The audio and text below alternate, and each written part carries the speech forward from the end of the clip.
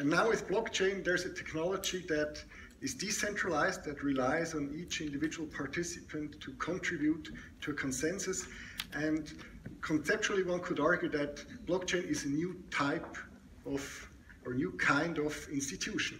So in that sense, you should be afraid, because blockchain is a competitor.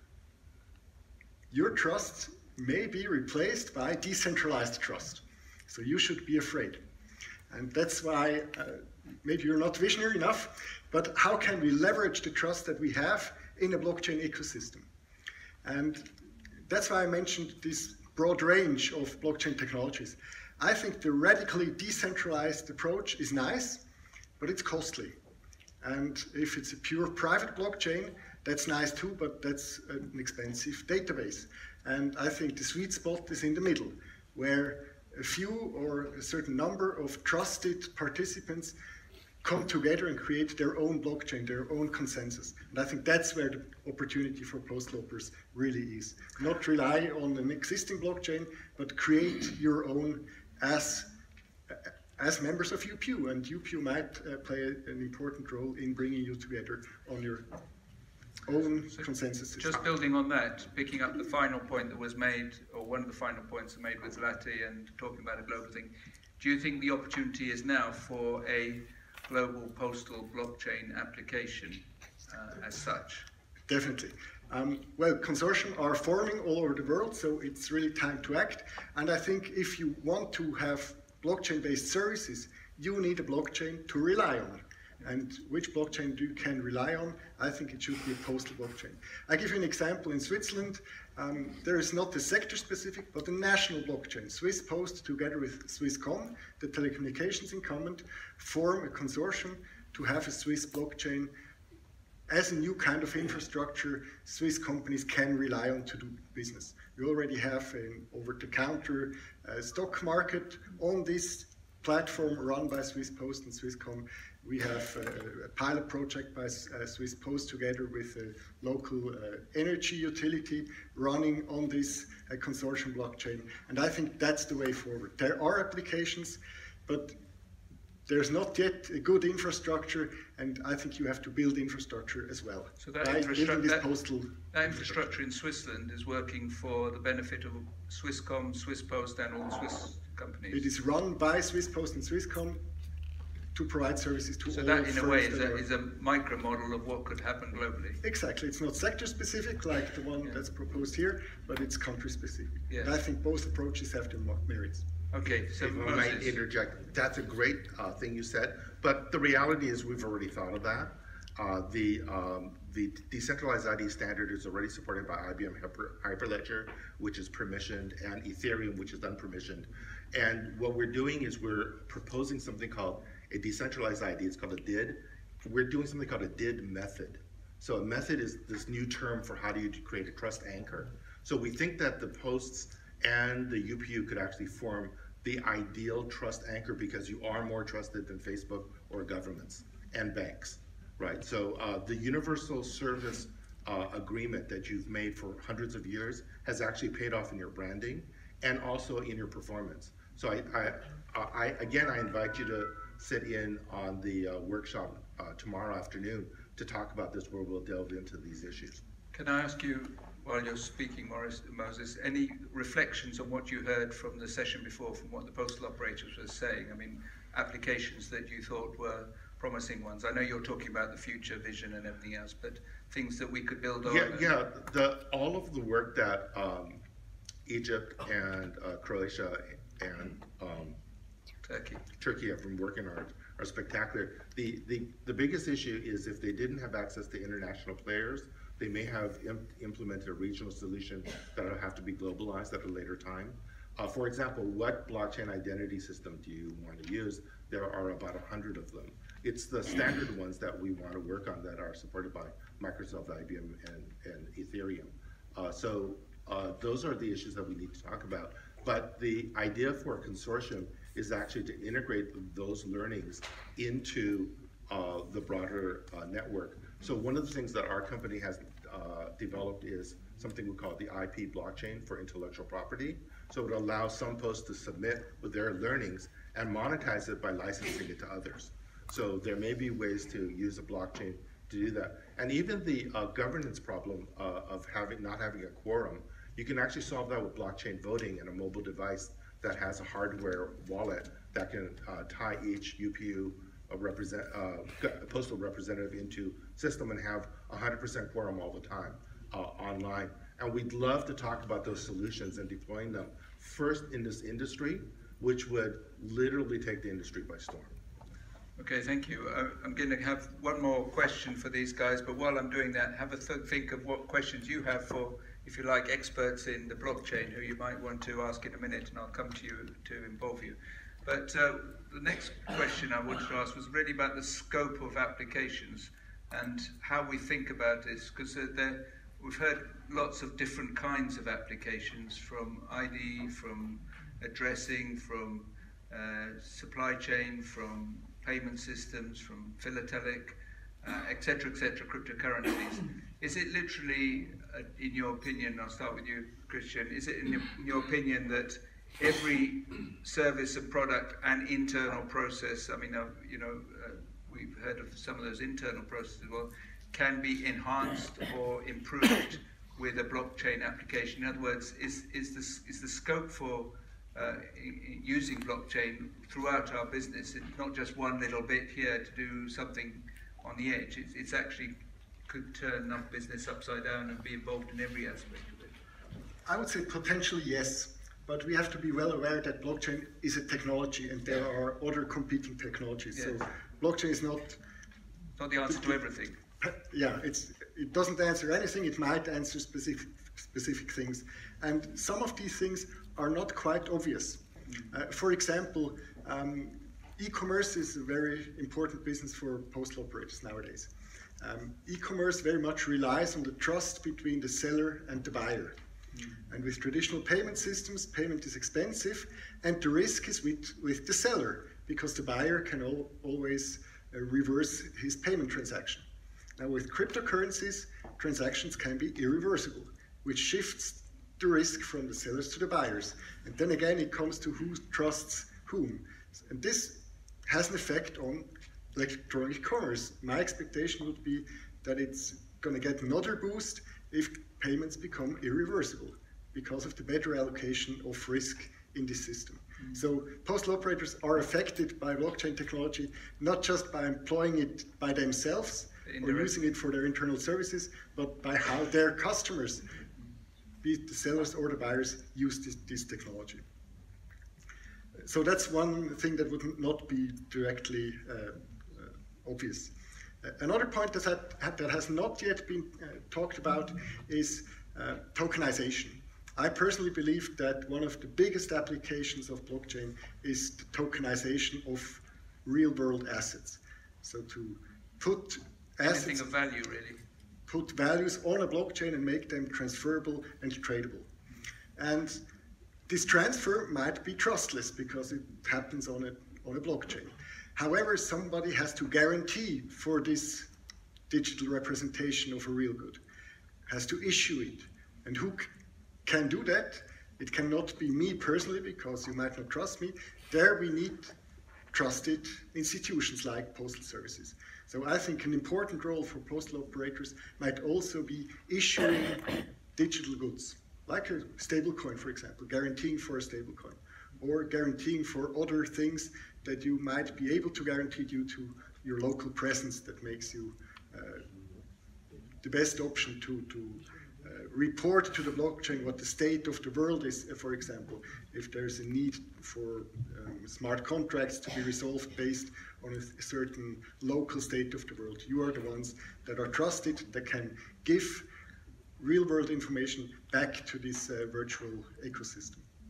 Thank you. Just adding on that, on the e-commerce side, there's a very nice application heard of 2 or 3 years ago in New Zealand Post, who are using it for provenance for their New Zealand real goods. Yeah. When there's a lot of fake goods on the market, they're using blockchain to guarantee that this is really New Zealand honey or New Zealand wine, whereas many fake goods are being presented as well. So some things about security and authenticity and that sort of thing enhance the process of e-commerce. And you can only do it if you're locally present. Yes. If you know where the honey comes from. Yes. And that's you. Yes. So Moses. one of our pilots is called the in-person proofing pilot. If the UPU could help create a global standard for in-person verification and binding to digital identities, this would be supported by every e-commerce company in the world. It's a multi-billion-dollar market. And it's something you could do now, but you need to make it standardized so that everyone deploys the same way and talks. And we think that decentralized ID is the way to go because everybody's supporting it right now, and it's the next thing. And again, the experts at the UPU have studied it and said it looks like the standard to back. Can I open it to the floor now? You might want some questions for these experts on blockchain, or what they've been saying so far, or following up our discussion before. Who would like to ask a question now? Yes, sir. Microphone's coming to you, if you could say. I know. Thank you very much. My name is Walter Twezek. I'm the chairman of the consultative committee of the UPU, so representing the wider stakeholders here as well. I was looking through the UPU standards, and I'm happy to say that I found the standards where all that work could actually be based on. It's our S68 Postal Identity Management and Trust Framework Standard. I think we found the basis for the next steps of the work already. The next standards board is in 3 weeks' time, so I will refer that back to our good friend from Poste Italiane and ask him the question, what should be done with our S68, which currently has status 0, so not really used by anyone. That would be very interesting. Are you familiar with that standard? Absolutely. Have you seen those standards already? Yes, we've been studying them. Thank you. However, I want to say that actually the easiest standard to get embedded into a World Wide Web browser standard is S42 for addressing. For example, the pilot that's being done at the Port of Philadelphia being developed by the US Postal Service now. That actually is using it doesn't have an addressing standard in it. So actually using S4D could be injected into that pilot very quickly, and you could get adoption outside of the postal industry using it because it's very good data that you have. S68, it looks like it's an easy one to integrate, and I think you could get adoption as well, but I would recommend doing S42 first. It's like an easy win, and it would introduce the postal industry into the wider technology world. Thank you, Walter, for that question. And it may be by setting the standard that it brings other people on board and puts the post in the front position. Although I have to say, getting standards agreed and sorted out isn't always the quickest thing, is it, to do. Maybe just one addition. Yes, sorry. Talking about applications within the UPU, we did a study a few years ago with Swiss Economics about parcel quality of service. And one thing we found was that quite a number of parcels seemed to arrive earlier than they were sent. So timestamping seems to be an issue.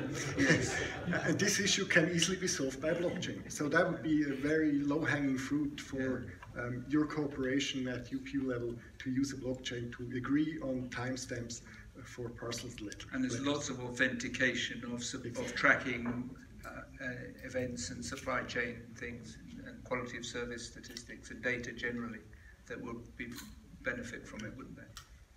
Right, some other questions. I'm sure we've got some other questions or comments on this. You've got your opportunity now to ask. I have a good question. Okay, yes, what are the primary inhibitors of success for the postal industry? So what's stopping you getting involved in this? Anybody want to volunteer? What are the difficulties? To do what? To get involved in blockchain. Do you want? Yes, we'll have the microphone up here. Let's get down to the practical things. It's all very well talking about this in theory. Let's get down to practical things. From Côte d'Ivoire. No, I'm interested to discuss with him for the next step, because I heard that blockchain is not all about crypto money, but also for other activities. And I'm interested to have a chat with you regarding our e-commerce project and all the stuff as well. I look forward to it. I'll just be out there. Okay, so you want to talk about other possible applications. Thank you, Isaac. Okay, let's go back to inhibitors. To Dr. Khalid from Jordan. Sir, thank you for the question. I see the blockchain and the cryptocurrency, their main obstacle is the central banks in our countries. For example, in Jordan, it's not allowed yet to use a cryptocurrency. Not at all. Not at all. Okay. So I think the legislation part is a very important issue in developing and going with the blockchain, the cryptocurrency. So that's an inhibitor in your particular case, in your country? Yes. Yeah. Okay. Well, Assalamu alaikum, and thank you for that. So I wanted to address this directly. We identified that as one of the critical issues. The reality is that when you have a bunch of crypto anarchists presenting stuff to the government, it's not going to go over well. Instead, we found someone who worked at a central bank, and it's doable if you do certain things. For example, all you have to do is put in a circuit breaker into the wallet so that the central bank has control over how much money flows out of into the economy, and then that actually will get them to say yes.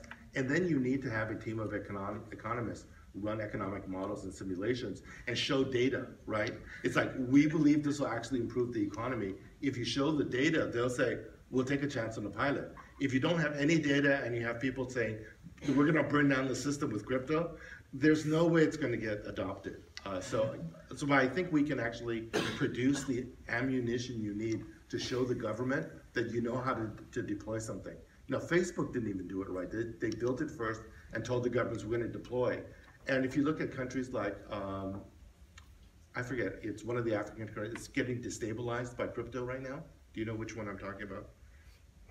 Probably, so basically, there's quite a few destabilized countries at the moment. Yeah, it's true. So it is possible that crypto could accelerate destabilization of local fiat. And you actually have to worry about that because you don't want mistakes. You actually want to put in technologies that are for smart deployment. So circuit breakers would be the first thing we would look at and test in our economic modeling.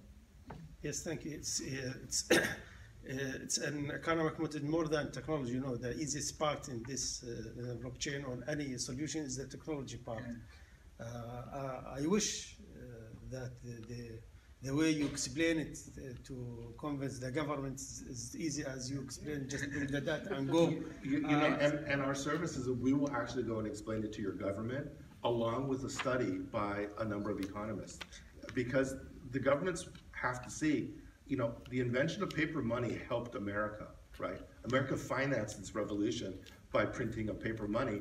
The success of the revolution made the European bankers go, that's an interesting invention. If you can actually, kickstart like an ICO for the country, maybe we could use this later. Digital currency has as much power as paper currency. It is the next thing, but it can't be just only revolution run. It has to be a merger and a collaboration of the revolutionaries with the central banks. So that's our model, and I think it's doable. We will definitely produce a package that you could show to a government official or ministry that they'll say, okay, do the local version of this for us, and then we'll consider it. Okay, so thank you. So for Jordan, then maybe some credible approach to the government, not to crypto anarchists or something like this. Let's go to Paul and then go to Kenya or Nigeria again. Nigeria or Kenya, yeah. Kenya first and then Nigeria. Or vice versa, Nigeria. Kenya. We're in the stable parts of Africa, right? Thank you. Moses. Yes. The only thing, I appreciate your presentation, and I think it's something that we as Kenya would want to. My only, your language is so silicon. Is there a way of simplifying it? Because, so that for our everyday application, it's so Silicon Valley-like. Just because we want to, my employees are 45 and above, and they are permanent unit employees, and they are supposed to be really the ones who are to apply this. So when we come to you tomorrow, am I going to take something that I can take home and apply it without too much? Need to translate it to simple Swahili. Yeah, so to answer that, the two things that we're offering is we have a Kickstart training that we can actually deploy either online at a very low cost, or we'll come to your country and do this because the emerging economies actually need to catch up, and we want to be there to help you do that and become literate in blockchain and decentralization technology. It's not that difficult. Now, in terms of actual applications deployed, we have very good Silicon Valley developers that are like Apple-like. We believe in interfaces that don't require technology. So the interfaces that we can show you will, for example, have a localized chatbot that will explain what a crypto is to a user in the local language. So we're working with computational linguistic scientists to create a multilingual chatbot that can actually explain crypto and how to manage it to regular users in your language. Okay, so we're getting there. We need a credible person, de-jargonized, simple language. Let's come to BC, that's behind you, it's the side of you. Naipos. Thank you, Mr. Man. As the biggest market for e-commerce in Africa, you know that we've got the numbers in Nigeria in terms of population. So naturally talking about blockchain vis-a-vis improving processes in e-commerce will be interesting to us. Now, I drive an organization that is driven by government. We are commercializing now, largely constipated bureaucratically, and then the workforce is aging, to use the expression of Derek Osborne, which I'm going to talk about. Now, is it advisable to leapfrog from simple processes of automation to blockchain? Because there's that fear that where I come from, you must learn to crawl before you walk. I have a very good answer for you. I helped one of the major banks in the US do a transformation project, and the head of the innovation group, who later was advanced on the success of the innovation project to be number 3 in the bank, he actually was a snowboarder, right? And so when we deployed this, he said, something occurred to me. Innovation is like snowboarding. And I said, why? And he said, because it's actually safer to do it a little bit faster than your comfort zone. You'll fall off a lot less. If on a snowboard or skis or motorcycling, if you go as slow as your comfort, you'll just be falling off. You have to go a little bit faster, then you have a higher success rate. So one of the things we teach in our Kickstart training is to learn how to just move a little bit beyond your comfort zone. Because staying within your comfort zone is the marker for not succeeding in the new technological world. So, and the other thing I'm going to add is that if you do the proper use of blockchain and AI, it simplifies everything.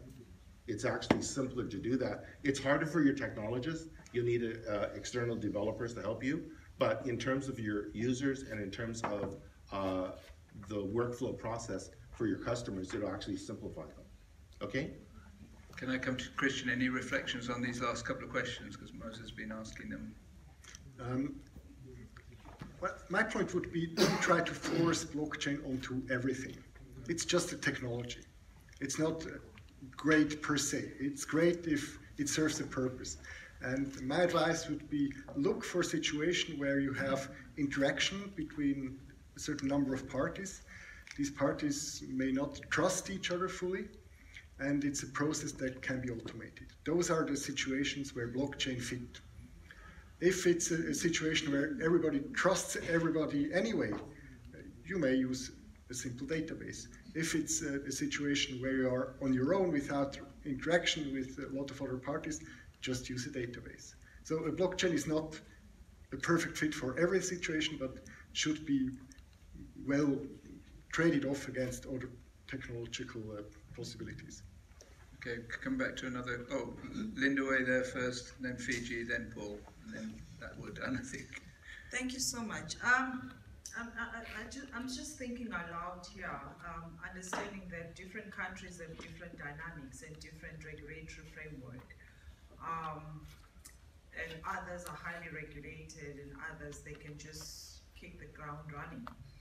And where I'm sitting to simplify the process, I'm more interested on the possible application beyond just the financial cryptocurrency aspect of the blockchain. I'm now thinking that innovation is about also working smarter, disruptive methods to get new ways of doing things. And just opposing with what my colleague from Nigeria was saying, and what you were saying in relation to a discomfort, because sometimes when we are incremental, you could actually be caught napping. You know, sometimes you have to be bing bang, to adopt a bing bang approach. How do you reconcile all these complex contradictions? And in our situation, coming from a developing country, South Africa is it's contrasted. You know, it's very complex and it contrasts with other regulatory framework, but at the same time, it's adopting digital transformation agenda, and in the context of a postal operations, where around the potential applications, especially in the context of the e-commerce, because that is the future in terms of our reform, where should one place themselves strategically in dealing with the economic disruptors using the blockchain as a catalyst for reform? Thank you. Good question, thank you. Who wants to take that first? Christian. I think there's still a lot of skepticism regarding this new technology. And so the first step would be make people familiar with the opportunities that it brings. And for example, from a governmental or regulatory perspective, the opportunity is accountability, traceability. So I would approach regulatory bodies, because I'm a regulatory economist, so I believe very much in regulation and regulatory frameworks. So if we want to get something started, we need the right regulatory framework. So if you have a project, if you have an idea, buy in the regulator by pointing out his opportunities. It will become more easy for him to oversee your activities, because blockchain is not just about trust, it's about transparency as well towards the regulator. So get the buy-in from these stakeholders by pointing out the opportunities they get from this technology. So get the regulators on board, and it makes their job easier actually with the transparency as well. So thank you for that. Fiji? Thank you, speakers, for all this technology. Well, I think most of us know all those technology, which is blockchain, AI, and machine learning, and what we are talking cryptocurrency. Unfortunately, none of them has really proven within a couple of years' time that they are well settled technology. So what we really wanted to know is what are the resources required to put the blockchain technology into the postal services? Second is what sort of duration is required to establish this technology? What sort of costing you will be working on to those things? I think these are the important parameters we need to know. I think presenter has kept all those secret as a trailer giving today, and then maybe the movie to the workshop tomorrow. Is that right? Realistically, what's it involved? What are the resources? What's the timescale? Just be brief if you could. Okay, so I'm going to tell you that you can't do it on postal timeframes, right? It's like, can we talk? The first response I got when I said we wanted to do this from the UPU is, can we schedule this for next year, right? So you can't answer that way. For our projects, we actually look for existing technology projects that we can just inject some AI into and then make you leapfrog. But it's like already working stuff. So our time frame for everything we're doing is about 6 months, which I think is faster than you guys could do. Is that correct?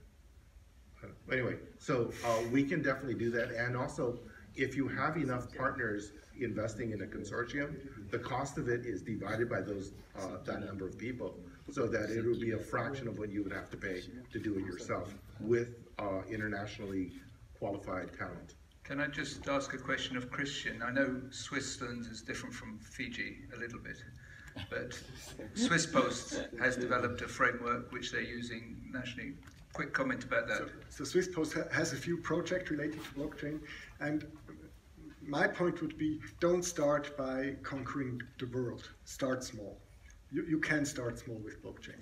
Pick a small project like Swiss Post, pick the collaboration with a local energy utility to meter certain electricity usage. That's a very small use case, and see whether it works.